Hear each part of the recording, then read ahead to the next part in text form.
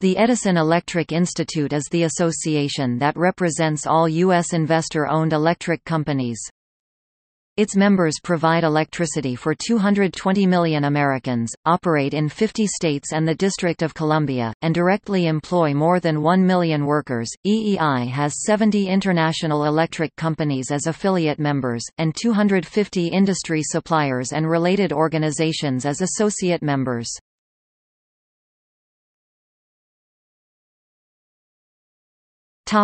Membership.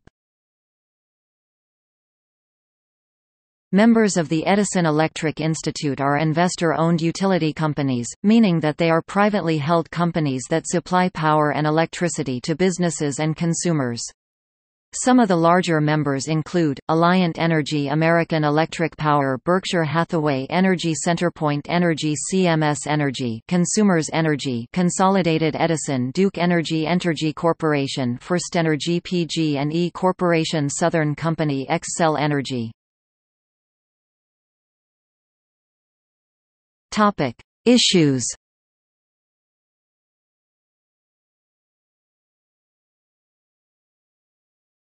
Topic: 2017 tax cut.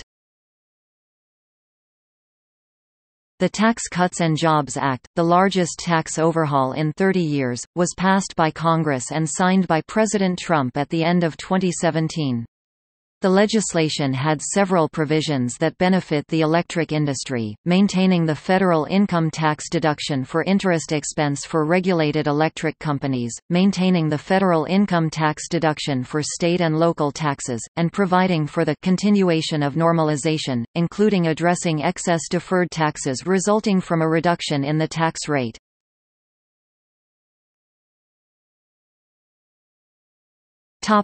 Electric vehicles. On June 8, 2015, U.S. Energy Secretary Ernest Moniz and the Edison Electric Institute signed a Memorandum of Understanding regarding plug-in electric vehicles (PEVs). The MO sets up a collaboration between the government and EEI to make PEVs, by the year 2022, as affordable as regular gas-powered vehicles were in 2012. The Department of Energy runs an initiative called the EV Everywhere Grand Challenge, which put forth the 2022 affordability goal. The program coincides with the popularity of electric vehicle sales, which have increased by 128% between 2012 and 2014. EEI runs a program called the Employee PEV Engagement Initiative. The goal is to increase electric vehicle readiness, especially in the workplace, according to the Department of Energy. According to the Department of Energy, Kate Brandt, Federal Chief Sustainability Officer at the White House Council on Environmental Quality, said, "Today's Memorandum of Understanding with the nation's electric power industry allows the Department of Energy to tap into the experience and scale of an industry that is truly leading the way in moving the electric vehicle market forward." In pursuing the initiative, EEI and the DOE will work with other federal agencies including Department of Transportation General Services Administration GSA, Council on Environmental Quality CEQ, and the White House.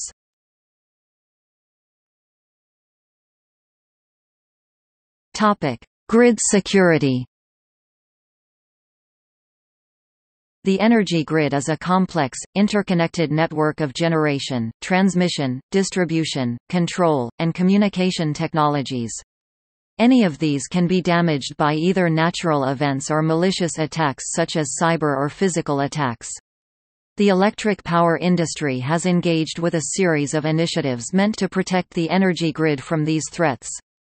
The industry collaborates with the National Institute of Standards and Technology, the North American Electric Reliability Corporation, and federal intelligence and law enforcement agencies. On September 20, 2018, EEI announced that it supported the Trump administration's unveiled National Cyber Strategy. The protection of critical infrastructure such as the electric grid were included in the National Cyber Strategy.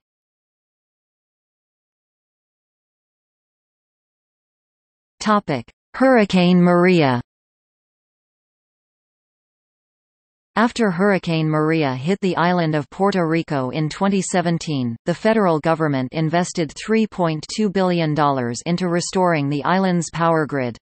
The Edison Electric Institute deployed Carlos D. Torres, a retired vice president at Consolidated Edison, to Puerto Rico to coordinate storm rebuilding of the power grid.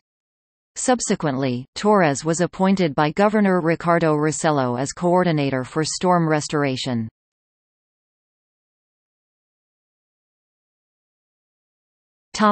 Unmanned aircraft. EEI supports the use of drones, unmanned aircraft systems, or UAS, by electric power companies to maintain electric grids and restore down service. In July 2016, Congress passed legislation H.R. 636 that includes provisions supporting electric power companies utilizing unmanned aircraft systems (UAS) for energy grid maintenance and service restoration.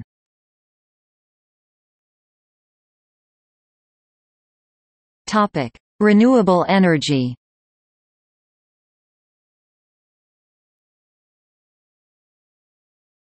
Topic: Partnership with Pro-Environment Group.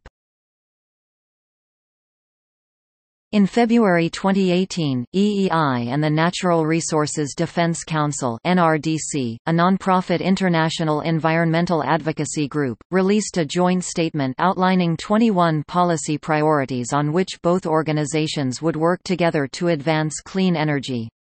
Both organizations said the recommendations are designed to accelerate the clean energy transition, promote investment in smarter energy infrastructure, while ensuring affordable and reliable electricity, and facilitate collaboratively developed rate design and regulatory reforms that accommodate rapid technology change and evolving customer expectations.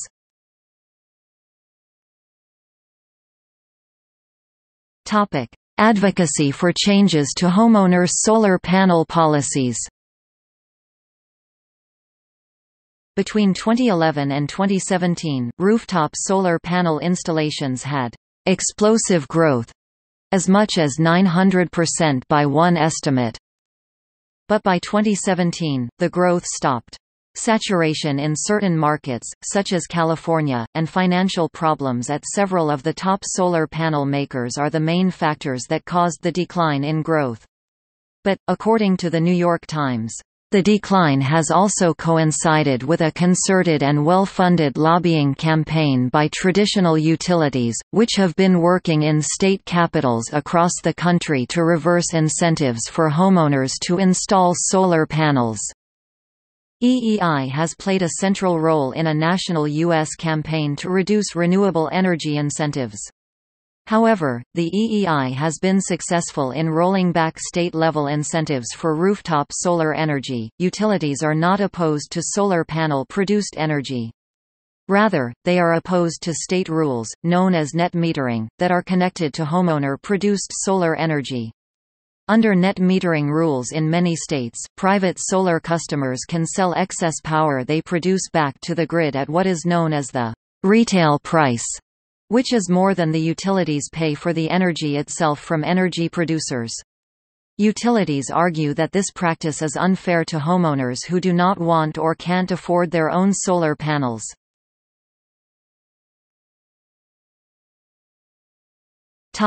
ESG reporting template.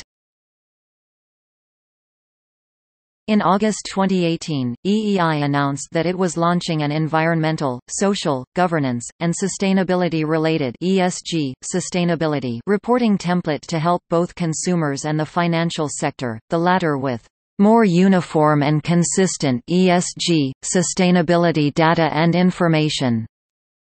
EEI had launched a similar program as a pilot program in 2017. The template is the first of its kind, being the first and only industry-focused and investor-driven ESG reporting framework.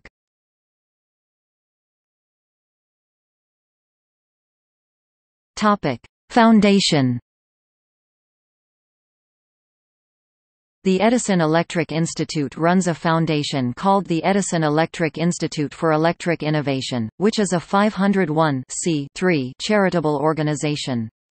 The Foundation's main activities are research, holding conferences, giving grants, and doing outreach to outside parties and organizations. The Foundation's three main goals are to educate the public about how electric power is produced, delivered, and used, help make the environment clean and safe, and improve the quality of life for all people. The governing structure of the Foundation is a board of directors made up of CEOs from the electric industry.